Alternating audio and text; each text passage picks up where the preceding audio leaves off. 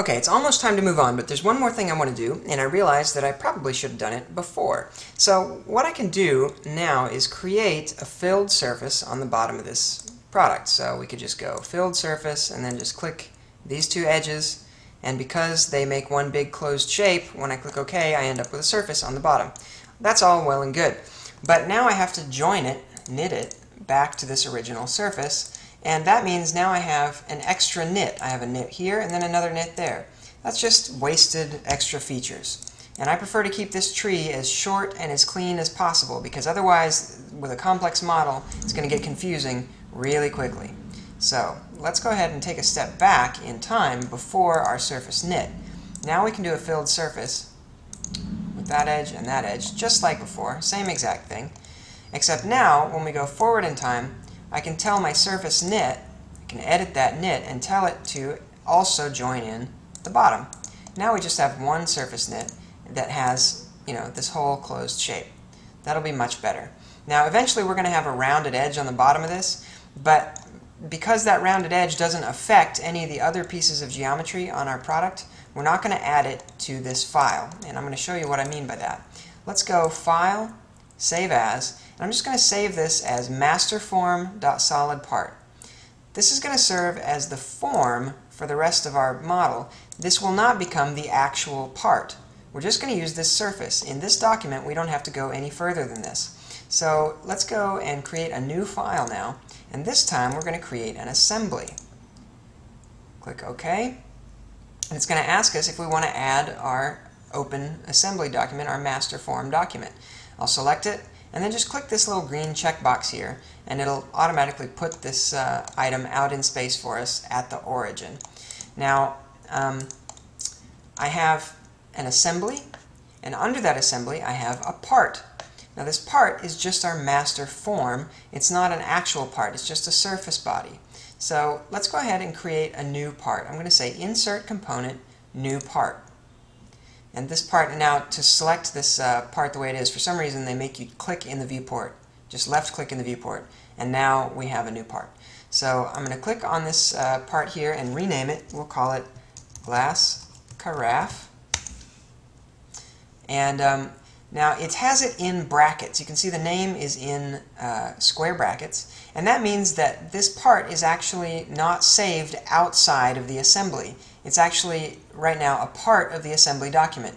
We don't like that. We want to save it external to the file. So let's right-click this and say Save Part in External File. It's going to ask us where we want to save it, and by default, it's going to save it, well, in the same place we just were, which is good. Click OK, and it'll save it as Glass Carafe. Now the square brackets are gone, meaning this file is external to our assembly. We also haven't saved our assembly yet, so let's go ahead and save our assembly. And we'll just call this our French press top level. So now I have two parts in this assembly. One blank part that has nothing in it, and one master form. I'm going to right-click on this blank part and go up here to Open Part. So now the list looks just like before, except we're in a glass carafe part with nothing in it. I'm going to go Insert Part. Now, this might be kind of a weird concept, but we're really not actually inserting a part like into an assembly. We're using this part, this master form part that I'm going to select, just for the surface bodies that are in it. So I'm going to say Import Solid and Surface Bodies and click the checkbox. And there we go. Now we have our surface body in here. And in fact, all we really need in this case is the surface body. So let's go Edit Feature and only import surface bodies. So now you can see we've imported our master form, and we have that surface that we created. And to create the rest of the features on that surface, first I just want to add the round on the bottom. So we'll use our Fillet tool up here in the top. And I'm going to choose a Face Fillet. Pretty nice tool.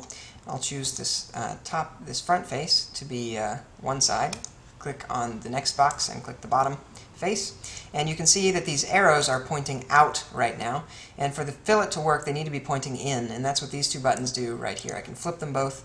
Now we're pointing in. Now I want this to be about a 1-inch fillet, which is what it is. And I'm going to make it curvature continuous.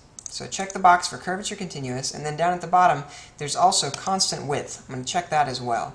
And it's hard to explain what that does, but it's going to make things a little bit better in this, well, in most cases actually. I try to use that if I can. So there we have it. There's our basic surface, and all we have to do is make it thick. So let's go to our features, go thicken. We can choose this whole surface body here. I'm going to make it 2.5 millimeters thick. And there we have it. It's our basic carafe. And to round the top off, I'm going to do a different kind of fillet. Let's go fillet. And this time, instead of face fillet, let's do full round fillet.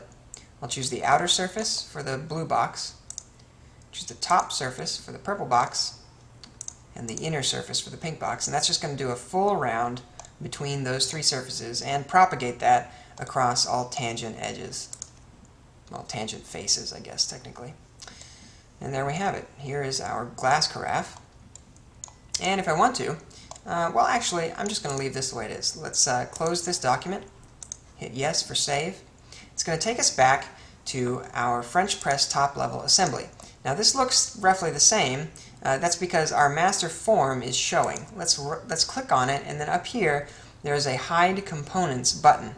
It's got little glasses next to a component icon. And there we go. Now we can see the glass carafe that we created is nicely in place in our assembly, right where we want it. And if we want to, we can right-click on it and click on Appearance. And let's change the appearance for the assembly item. So we can change its color to, say, this aqua blue. And if we want to, we can even drag up its opacity so it's kind of a transparent looking thing. And there's our glass carafe in place, ready to rock. So basically the idea here is we have a master form that we can edit to make changes to the main overall portions of our model, especially the parts that have to interact with one another. There will be some features that aren't important to the other features, however, like the radius on the bottom of this makes no difference to the handle or to the lid or anything else. So there's no point in adding complexity to this model just to add that surface in our master form. It's better to go back to our assembly, go into the actual final part, and add the fillet there. That's just going to keep things clean and simple as we continue to work. So without further ado, I suppose we should just move on. So let's go back to our master form here. Select all of these features, right-click, and I'm going to say Add to New Folder. And we'll call this our carafe outer. I'm going to select these two features, add them to a folder, call it Datums. It's just going to keep this nice and clean and tidy for us. I'll close this, save it, and then up here at the top, with the top-level assembly, I can click on the File menu and just say Save All. And that's just a handy way of saving everything all at once. Any parts we might have modified will get saved. And let's go ahead and move on to the next thing.